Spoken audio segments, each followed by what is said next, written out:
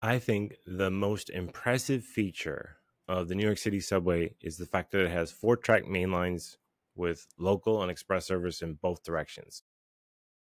If you're not familiar with the subway, you can see what I'm talking about on this track chart, which is just a diagram to show where the tracks are. Each line is a track, not a rail. So for instance, on the 7 line here in purple, you've got 2 tracks, one in each direction. But this on this map of Midtown, you can see that most of the main lines have 4 tracks, 2 tracks in each direction, and the inner tracks are the express trains and the outer tracks are the local trains. Here's a diagram where you can maybe see this cutaway to kind of see how it works.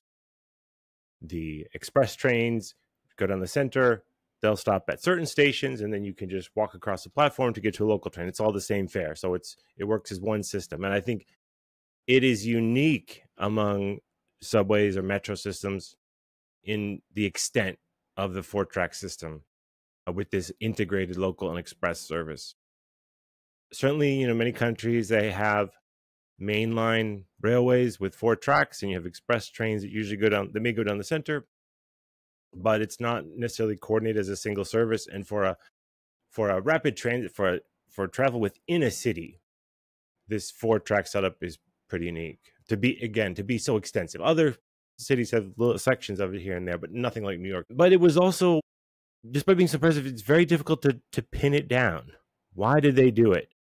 And it seems like everyone just had agreed that it would be when they were designing it. So I really wanted to figure out, why does it have it? In their report in 1891, when they really put the design together that most of today's New York City subway has, they describe it this way. They say that the system should provide for express trains at high speed for long distances, and for way service, local trains, for intermediate distances upon separate tracks so located as to facilitate at proper intervals an exchange from express to local and from local to express trains.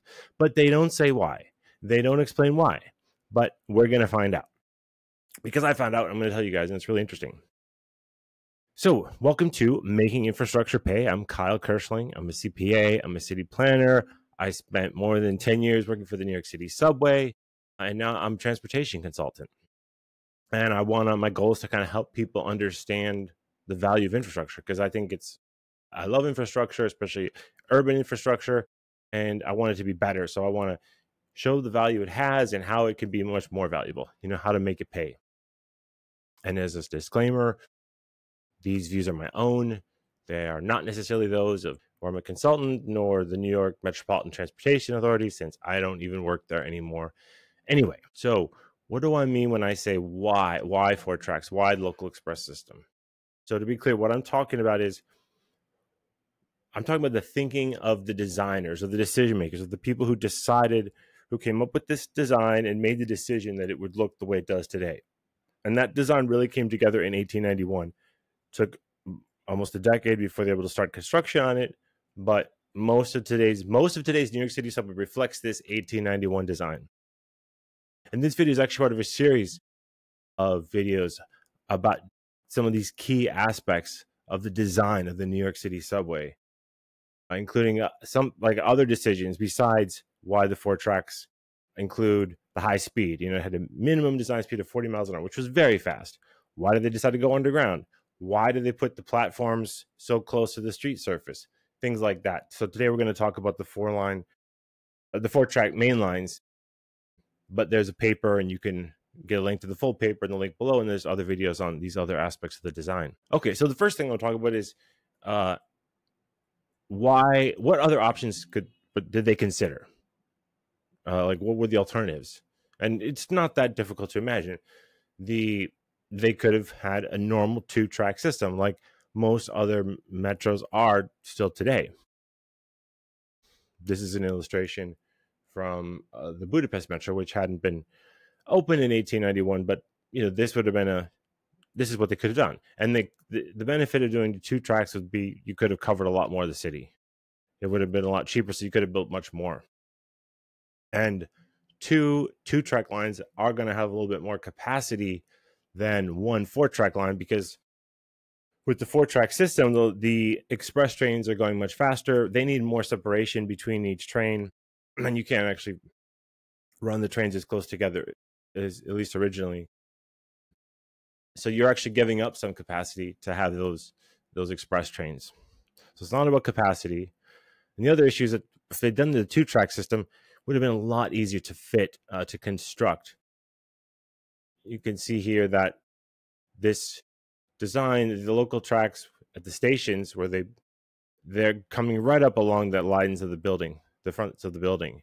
So they're using all the space that exists. It's difficult to fit them in. There were other alternatives proposed too, like this the Gribble combination system. And essentially what he was saying was the trains, you could have express trains underground, but they would be coordinated with the streetcars at the surface. So it was, instead of having 4 tracks, it would be more coordinated with the streetcars. Or again, you can kind of see too here the benefits of just the 2-track system. It says vaults, area untouched. And what they mean is a lot of the buildings had basements that extended out underneath the sidewalk. They called them vaults. For storage, for getting things, loaded, unloaded from the street.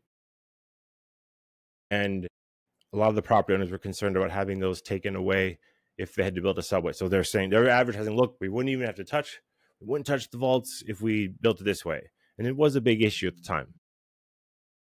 And then another thing is they could have just done 3 tracks, like the elevated system had at the time. You've got a southbound track. This is, I think, the 3rd Avenue elevated. You've got a southbound track and a northbound track, and then you've got a middle track that can go either direction depending on the peak, which way commuters are going.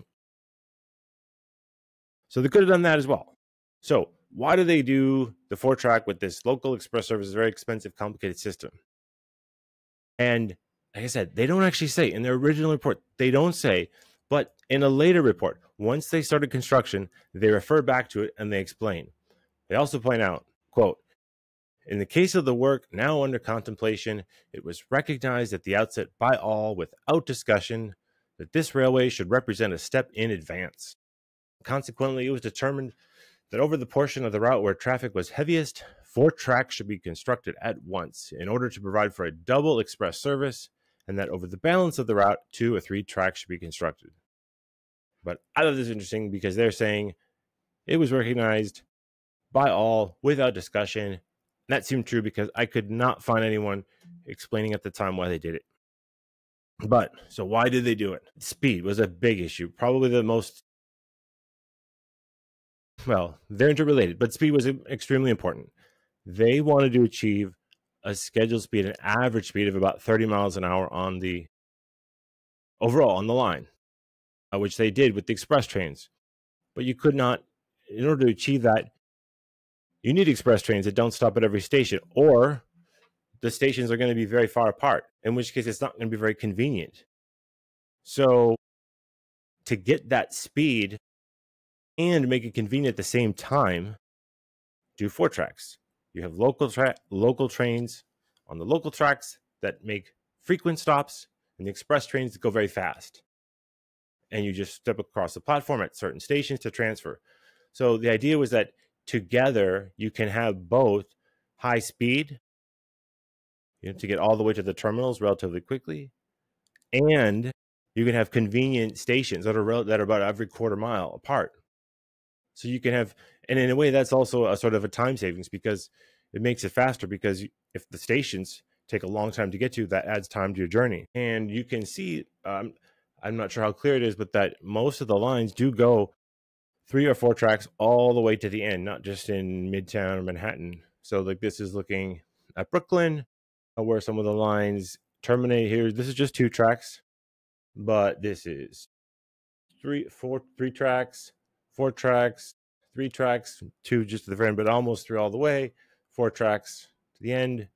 In the Bronx, this line is 3 tracks, 3 tracks, 3 tracks, 2 tracks, 3 tracks, and 3 tracks. So almost all the way to most of the terminals, or within a few stops of the terminals. And in Queens, 3 tracks, 3 tracks, 4 tracks, 2 tracks, 3 tracks, 4 tracks. Again, almost all the way to the terminals, if not all the way to the end.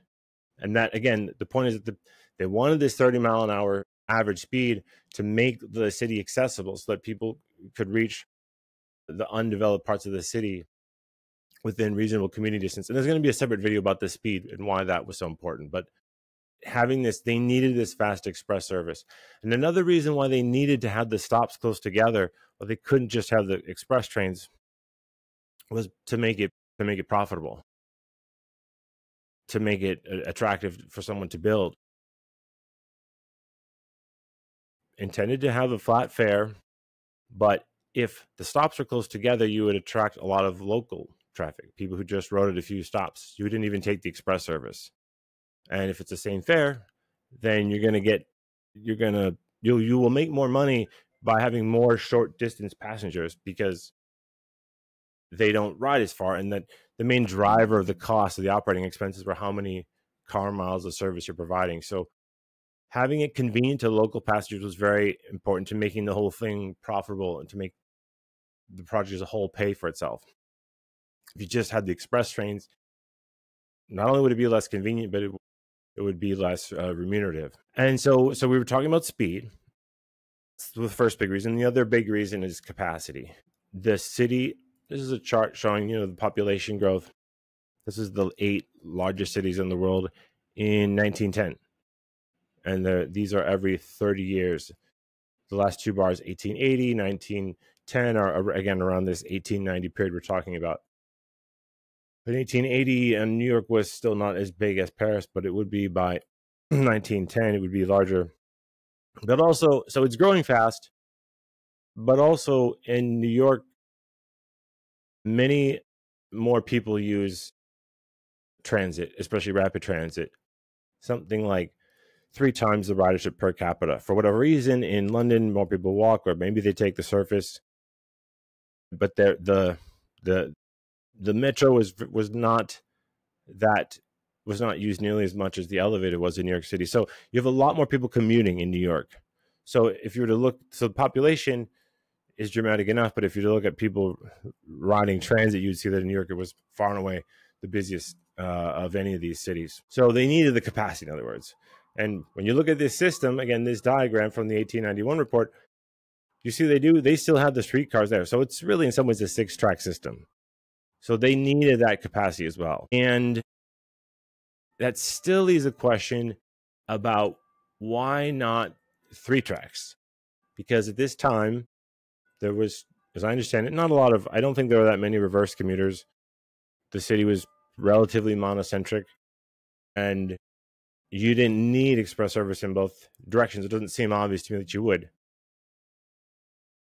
And I did find an answer to that. Wouldn't having just a peak hour express be sufficient? And they go on to say, heretofore, similar railways have been constructed for a single service with all trains stopping at all stations, with sometimes a limited express or through service on a 3rd track, on which trains could run in the direction of the heaviest travel according to the demands of the hour, and stopping at longer intervals than the other trains. It is obvious that this arrangement can furnish express facilities in only one direction at a time, yes, and that the capacity of such a railway is only slightly greater than an ordinary double-track road, for the limit of capacity is determined by that of the single track on which the trains from both of the other tracks are returned.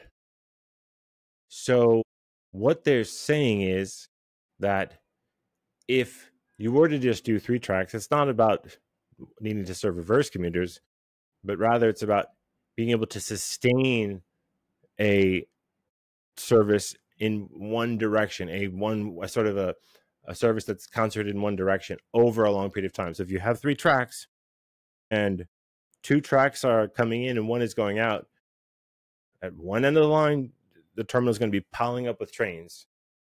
And at the other terminal, it's going to be running out of trains, right? Because they're sending out them out on 2 tracks and they're only getting them back on 1 track. So their point is, essentially, they wanted to be able to sustain the service. So you could have either an enormous fleet, so that way you can keep an enormous yard, so that way you can keep pulling in trains without sending them back, and vice versa. But their point was they wanted to be able to sustain this capacity. So that's the reason that was what their thinking was, why they went right to the 4-track system. Then, besides speed and capacity, there was a third consideration, not as important, but they imagined a proliferation of branch lines. They saw there being a few main trunk line subways with 4 tracks, and then lots of branch lines connecting parts all over the city. And now that didn't really happen. There are branch lines, but not in the way that they imagined. They did not anticipate the density of traffic. So because the trains are so frequent, it's just not really practical to have the branch lines that they imagined. But that was part of why they wanted to have 4 tracks on the main line so that you could have lots of branches.